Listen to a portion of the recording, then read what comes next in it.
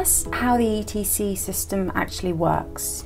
Well, basically it works in two main ways. First of all, we have to take the energy from the hot exhaust gases, which we do in exactly the same way as a turbocharger does. But instead of using that energy to compress air for the combustion in the engine, we convert that energy into electricity with the alternator part of the turbo generator.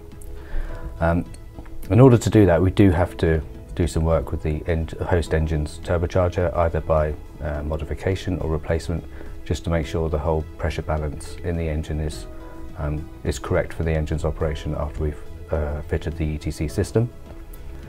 Once we've generated that electricity, we then have to condition it because it's very high frequency AC power that we produce, and we have a power electronics module which will convert that into grid quality 3-phase electrical power. So whilst our ETC technology is unique in the marketplace at the current time, it's entirely based on long-standing principles and technologies which have been around since the early part of the last century. Turbo machinery is something that we find in every modern day car or diesel engine. Electric machines such as you see in vacuum cleaners and precision drilling, high-speed electric machines. And power conversion technology such as we have in wind power and solar power these days. As I said, the technology goes back to the early part of the last century, where people were working hard to improve aircraft engine efficiency with mechanical turbo compounding. And here at Bowman we've been building on those principles over the last 10 years, trying to bring modern technologies to play to have a commercially viable product in the marketplace. So how does the technology differ from other solutions that are currently available in the market? Well, we're doing something quite specific in terms of our technology being a waste heat recovery technology.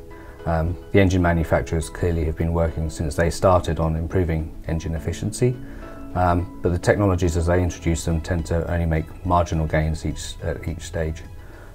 Waste heat recovery has the opportunity or the potential to make a step change in the engine performance. And ours isn't the only approach to that which you can take. Probably our nearest competitors, organic Rankine cycle or ORC, but it's not as compact as our solution.